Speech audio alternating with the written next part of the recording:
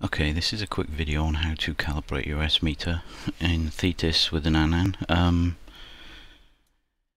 What you have to do is supply a known level, calibrated level signal to a specific frequency.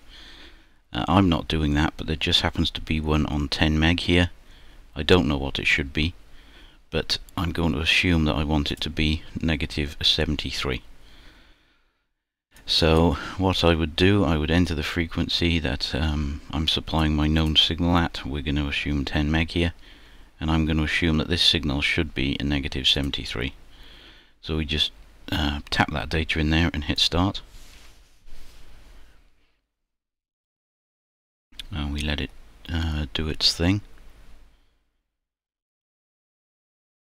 As you can see, the value is dropping. Takes a number of readings and averages them out, I think.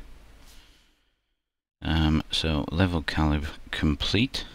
Hit OK on that, and as you can see, we're now at S9 or negative 73-ish. So that's how you do it. I noticed that there was no way to reset this data easily. So if you're playing around with this or whatever, or you wanted to go back to factory, there was no easy way to do it other than edit your database or perhaps change radio model back to something else and then back to the actual one.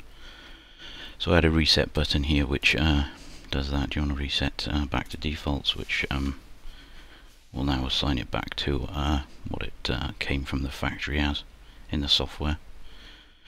Okay, just a quick vid. Alright, cheers.